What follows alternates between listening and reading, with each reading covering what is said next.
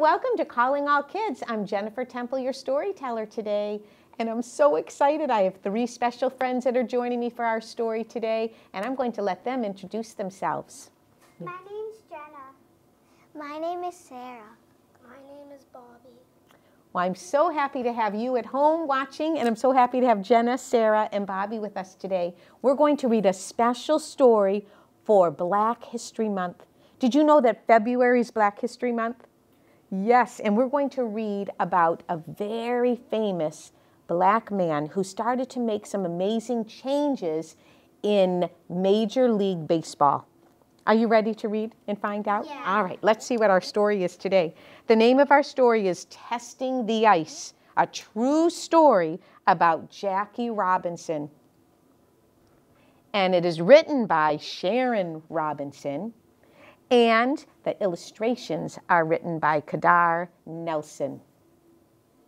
Gorgeous pictures. And you can even see, here's a picture of Jackie Robinson in his Dodgers uniform. The Dodgers is a Major League Baseball team. So let's see what the story's about. All right, testing the ice. I wonder what that means, testing the ice. Yeah. Do you think they're giving them like a test like we have in school?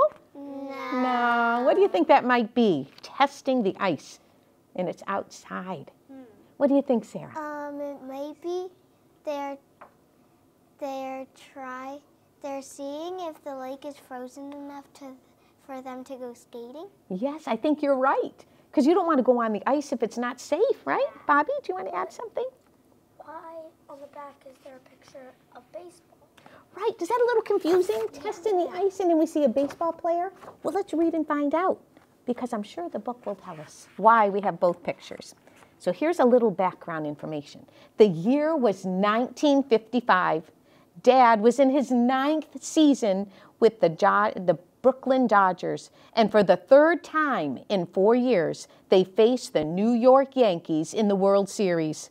When my father strolled home in the first game, Yogi Berra, the Yankee catcher, screamed, "He's out!" The umpire, however, shouted, "He's safe!" It took 7 games, but the Brooklyn Dodgers finally beat the New York Yankees. Now, the New York Yankees are another baseball team.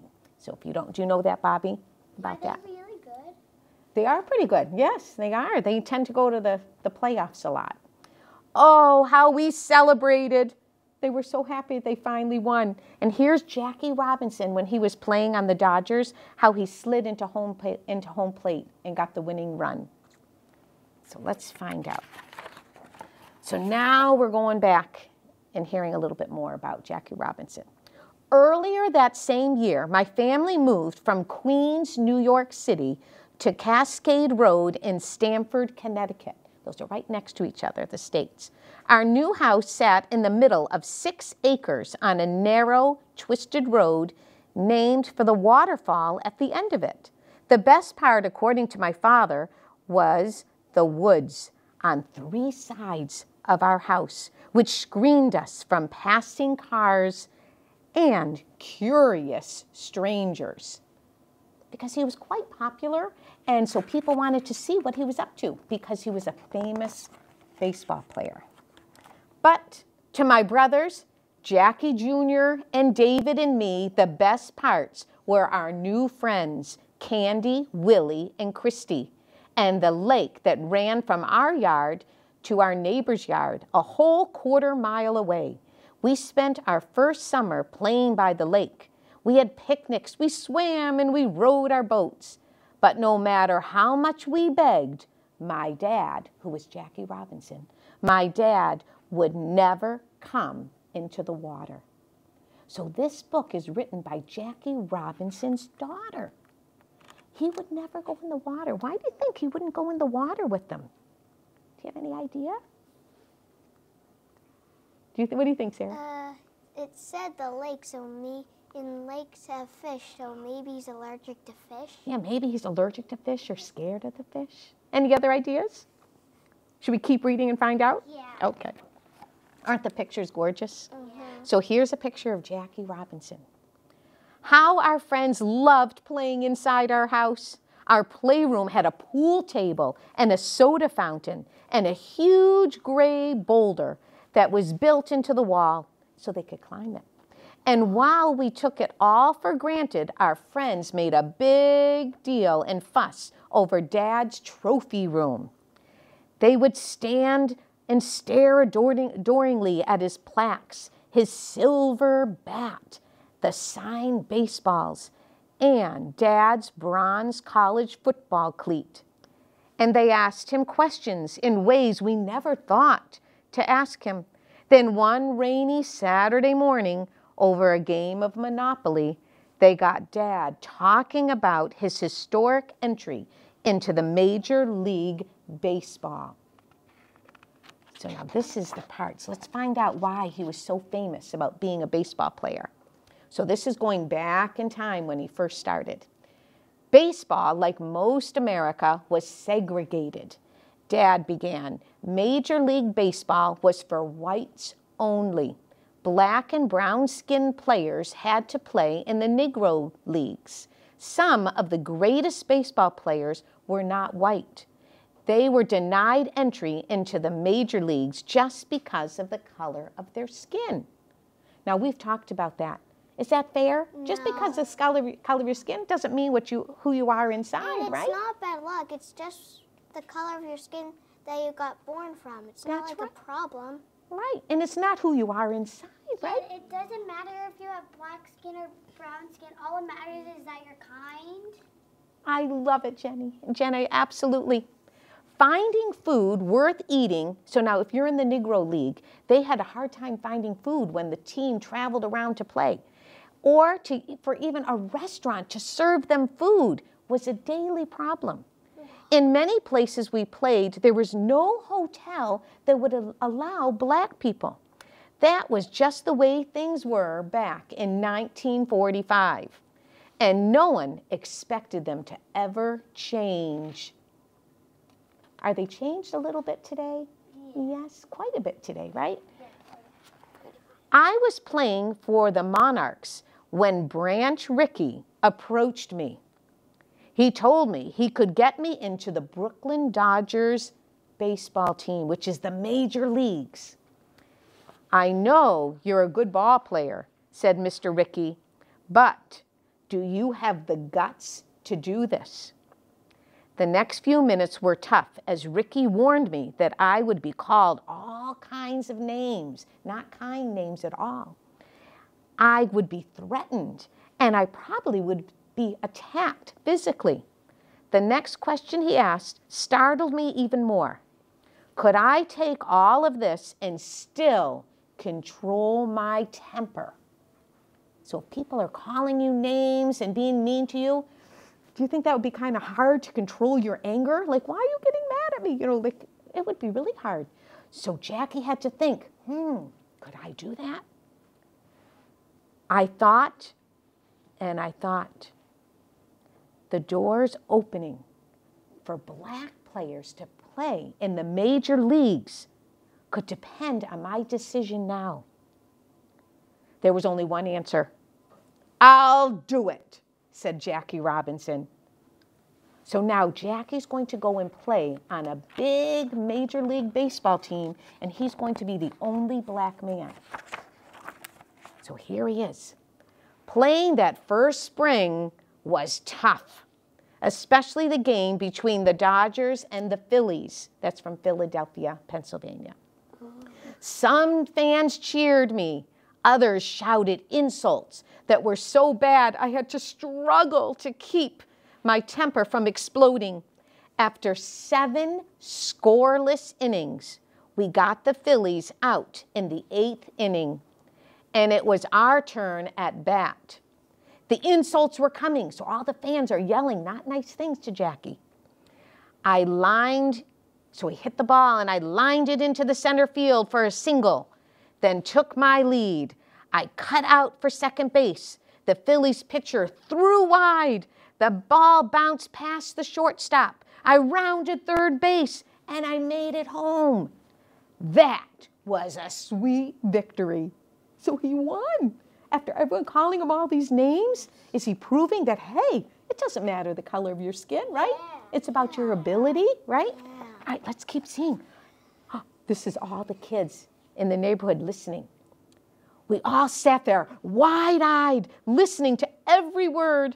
My dad was amazing, I thought. Guess you showed Mr. Ricky that you had guts, Candy said. Did he have guts, Jackie Yeah. Robinson? I'm going to do this, even though everyone's yelling at me. Sure did, Jackie Jr. replied proudly. That's why he won the first Rookie of the Year award. That's a big thing. So if it's your first year playing baseball, you might get a big award called Rookie of the Year. So that was really big, and they gave it to a black man. Isn't that exciting victory? Yay! And the Most Valuable Player award, too. Willie added, bet you'll even get into the Hall of Fame someday. Dad wasn't much into bragging, but I caught his lips curling up at the side. What do you think he was getting ready to do? If your lips are curling up on the side. He was smiling. Do you think he was kind of proud of what they were saying? Dad retired after the 1956 season in a surprise move that shocked his fans. But he didn't stop there. So is he starting to make way now for black players to come into the major league? Yes. But after baseball, Dad, Jackie Robinson, took a job as vice president of a popular coffee company. He wrote books and he walked in protest and marches along with Dr. Martin Luther King Jr. Do you remember? We've talked about Martin Luther King. And you also said he would be in the book. Yes. And he raised money for civil rights movements. And best of all, he was home more with his family. So he didn't have to be away so much. When you're a baseball player, you travel a lot. Wow. Sarah, do you have a question?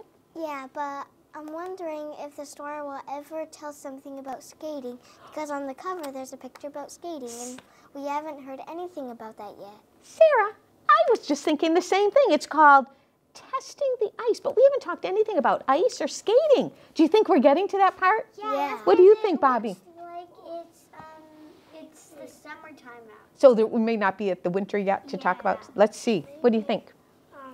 When he's sliding to home base, that he pretends that's the ice. So maybe they're doing a comparison between sliding into home plate and ice skating. These are brilliant answers. Well, we'll probably find out at the end of the book if Bobby's right or if the ice is going to ever show up. Yes, but I love how you're thinking and already taking the information you have. Let's keep going and see what happens. With Dad home, we did more as a family. The lake provided us with the most fun through every season of the year. In the spring, we watched frog eggs hatch into tadpoles. We fished, rowed the boats to sandbars, and captured turtles napping in the sun. Can you see that? But Dad stayed dry on the shoreland. In the summer, we challenged ourselves to swim across the width of the lake. But Dad cheered us from the safety of the sandy shore. No matter how hard we pressed Dad, he always found a reason not to get into the water. I wonder why Jackie Robinson won't get into the water. Sarah, do you have an idea? Yeah, I think it's because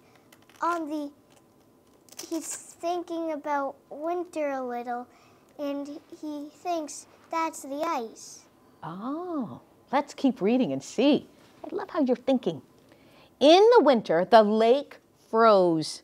My brothers and I huddled in the living room with our parents as we listened to the eerie sounds the frozen lake made. It howled and moaned throughout the night. As the ice thickened, the sound deepened. We waited nearly a week before popping the big question to Dad. What do you think that big question's going to be? What do you think, Jenna? Why would he not go in the water? Maybe. That's a good one. Everyone have a different one? What do you think, Sarah? I forgot. Okay, let's keep going. Or do you want to go ice skating? All right, so here are his kids, Jackie Robinson's kids, and the neighbors, the neighbor kids. We found Dad sitting by the fireplace reading the newspaper. A hot fire crackled and hissed in the background. "We want to go ice skating," we all shouted together.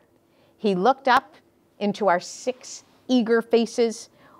"What did your mother say?" he asked. "She said we could, as long as you come along with us." Dad looked anxious. "It's below freezing," he reminded us. "Then the ice should be good and frozen and safe for us," Jackie Jr. said. "Yeah, strong enough to hold even you," David chimed in. "Please, Mr. Robinson," Candy and Willie pleaded together. "Christy and I want to practice making figure eights." Do you know what a figure eight is when you're ice skating? Oh, yeah. You're just skating in the shape of an 8. But why is it called figure 8? Dad smiled proudly. "So, it's figure eights today, is it?" I beamed. "Yes, Daddy. We've been practicing in our socks on the floor." "Well, in that case," he added, hiding sheepishly behind his newspaper, "I guess we should go ice skating." So they're going to go out ice skating. The mad scramble began. We all ran from room to room looking for Dad's gloves, hat, and coat. Then we stood in front of Dad's chair, pleading, making funny faces, "Hurry up," giving hand signals until he finally put down his newspaper. Very slowly, he pulled on one giant black rubber boot and then the other. When Dad was dressed, he reluctantly led the way. We marched behind him, pushing him as we walked out the sliding glass door, down the back stairs, and down the hill to the frozen lake. When we reached the lake, Dad turned to us and said, "Wait!" Jackie, David, Candy, Willie, Christy, and I came to an abrupt halt. Then he ran to the house and returned with a shovel and a broomstick. He's gonna make sure the ice is so they go ice skating on. He's gonna make sure it's hard enough so they can go. So he's going to use those tools, the shovel and the broomstick. Let's see if you're right. As we lined up along the lake's edge, Dad eased onto the snow-covered ice. See him going? He has the broomstick. So it looks like you're probably right. "Dad, be careful," I shouted. "Don't fall in," David screamed. I grabbed Christy's mitten hand and squeezed it. "What's wrong?" she whispered. "I'm scared," I replied, as the reality suddenly hit me. My dad can't swim. Jackie Jr. twisted the cord attached to his sled. David, Candy, and Willie stepped closer to the edge of the lake. Dad went further out onto the frozen lake. The ice crackled beneath his feet.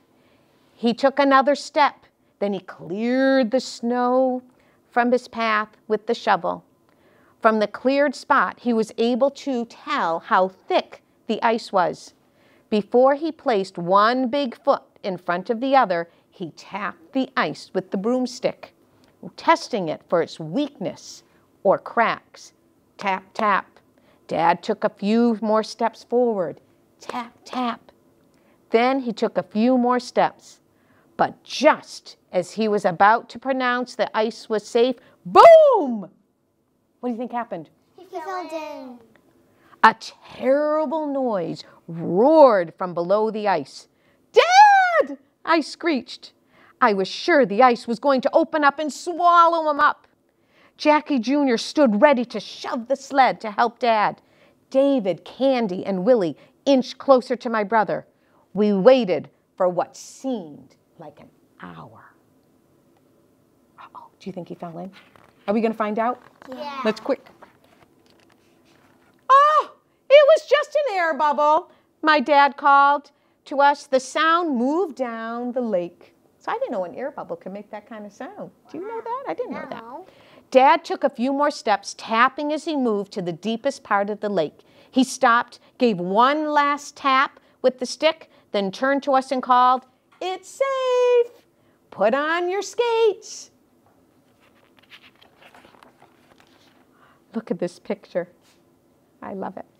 We cheered as loudly as we could, and we skated circles around Dad as we walked back onto the solid ground.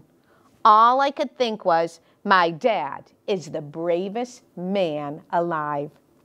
Now, how is his dad so brave? Just now what happened when he was on the ice. Why do they think his dad was so brave? What do you think, Sarah? Because he never wanted to go in the lake, but now he finally did to test the ice to make the kids safe. That's right. And do you remember why? Why didn't he want to ever go in the lake or walk on there? Do you remember, Bobby? Why didn't Jackie Robinson never want to go in the water or walk on the ice? I forget. Okay, what do you think? There was a little part of the story that... Because he can't swim. Yes, he can't swim. And do you think that's scary, to go into water and you don't know how to swim? I think that would be really scary. And then to walk on the ice, and then if the ice broke and he fell in, would he be able to swim back to safety? Now years have passed, and we understand even more how much courage it took for my father to step out on that ice. In fact, Dad showed the same courage on the ice that day as he did when he broke the color barrier in baseball. No one really knew what would happen, but he felt his way along an untried path. So remember when Mr. Rickey said, you know, they're not going to be kind to you. We've never had a black man play baseball. And now he took that courage and he's like, all right, I'm going to go and play. Maybe this will open the door for other black players. And did it? Yeah. When we look at baseball today, do we see lots of players of all different races and colors? Yes. Yeah, like black and brown, Yes. and even white. All kinds of players, all kinds of people can play all sports, not just baseball, football, basketball, all kinds. And it doesn't matter if your skin color is black or brown. All it matters is that you're a kind person inside. I love how you said that again, because that's absolutely right. It's who we are inside. Let's see. That was Jackie Robinson, and that was my dad. Big, heavy, out there alone on the lake, testing the ice to be sure it was safe for us. And he did it, even though he couldn't swim. Wow, I bet your dads do things like that for you, right? My dad can't even swim either. No, but I bet your dad wants to do things to keep you safe, right? Yeah. Just like Jackie Robinson. So I hope you will remember and maybe be courageous like Jackie Robinson, right? And maybe try things that are kind of hard and that, you know, might be a little uncomfortable, but it might change the world like it's been changing, like it's changed today, right? Yeah. And there's so many other wonderful books out there for you to read at the library that have to do with famous Black Americans for Black History Month in February. Great, I hope you enjoyed this story today. Did you? You've been an amazing audience. And thank you to my audience at home. I hope you enjoyed our story, and I hope you'll come and watch another Calling All Kids. Take care. Bye-bye.